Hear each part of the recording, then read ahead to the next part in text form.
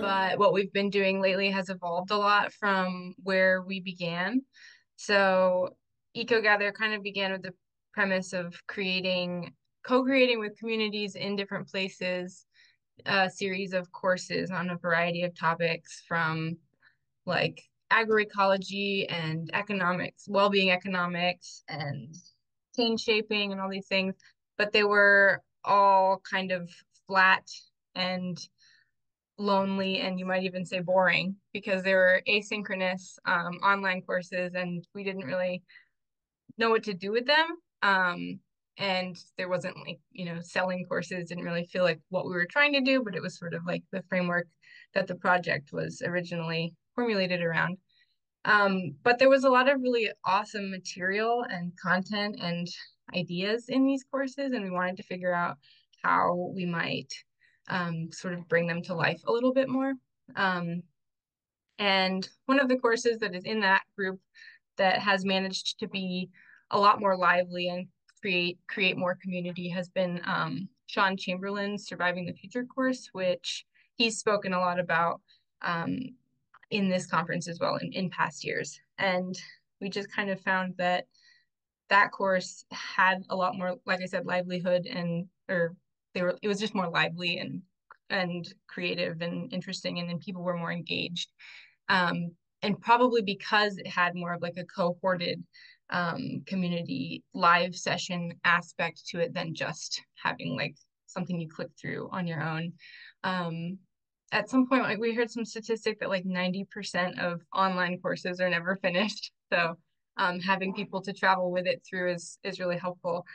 Um, and so, but in the course of creating these courses, our team, our internal team, we're learning so much from each other and from the people that we were co-creating these courses with. And we found so much personal growth in just talking to each other across our different experiences and expertise and interests. And we wanted to sort of recreate that experience. So my coworker and I, who has since moved on to other things, we would spend hours in our office that we shared, just like trying to explain these different concepts to each other. She was a social scientist, I was more of a natural scientist, and we would just like find all these awesome places where our expertise or our experiences and our understanding of the world overlapped.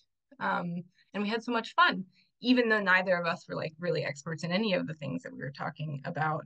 We were just able to explain it to each other, and we were just like having these breakthroughs. And so we decided we wanted to figure out how to recreate that for other people on Zoom and have like a global network of these conversations that were, you know, dealing with these existential problems that we're facing and creating these paradigm shifts. So a little over a year ago, we started sort of experimenting with what we've been calling eco-gatherings.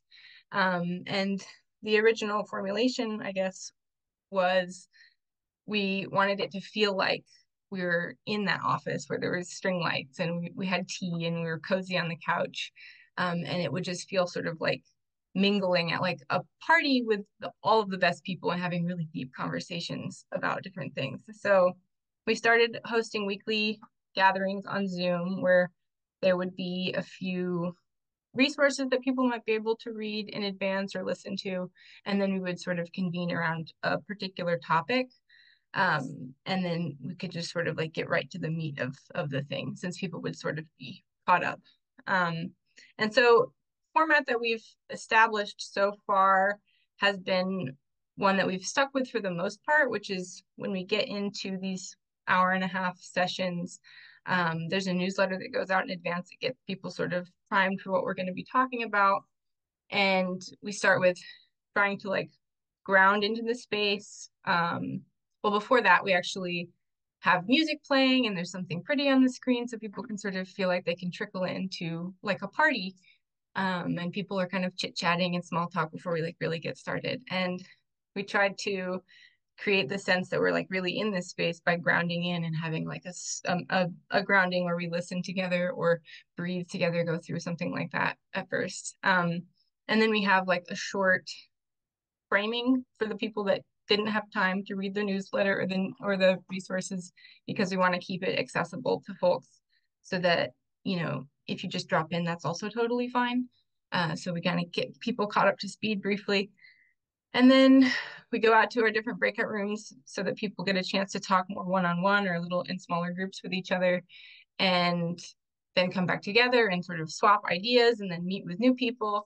And we get to really like grow into these topics. And the one thing that we found in the course of, I think it was maybe almost a year, 6 months, 8 months that we've been doing them, that an hour and a half really wasn't enough time to really get to the meat of what we wanted to talk about. We always felt sort of like we've been zoomed out of these rooms too quickly, or that we just like whet our appetites for these topics. So lately, in an effort to both spend more time on certain topics and also to feel more in line with, like, we want to decolonize our relationship with time, and also to feel like the natural rhythms of the world are actually dictating our lives a little bit more. Of course they are, but we sometimes don't feel that way.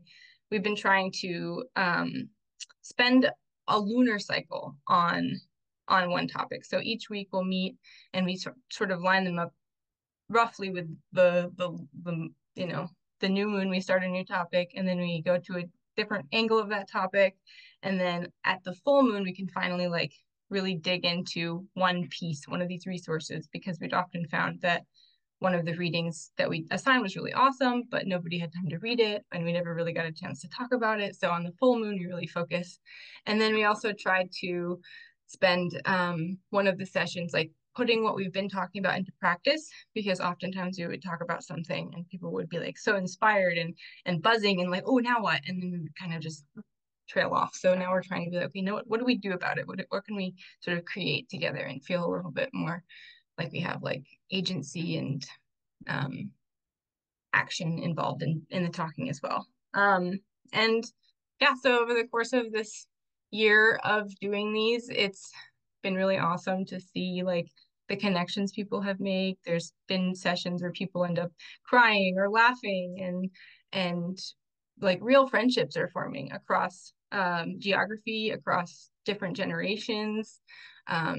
In fact, it's always my favorite thing when people that meet on an eco gathering end up like, oh, you live in my city too. And then they like go and actually be friends in real life, which is such an awesome thing to see happening.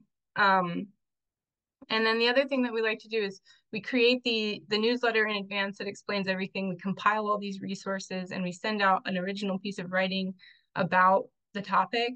And then we post all those resources online, which is the point of which is to both allow people to revisit them and dive deeper when they want to, and even maybe take one of those boring asynchronous classes if they're really, really inspired. But our dream sort of is to have people have a really awesome conversation online, and then take those resources and use what we've already sort of packaged to host these kinds of conversations in their own place at their local library or a community center or something, and just kind of spread the mycelial web.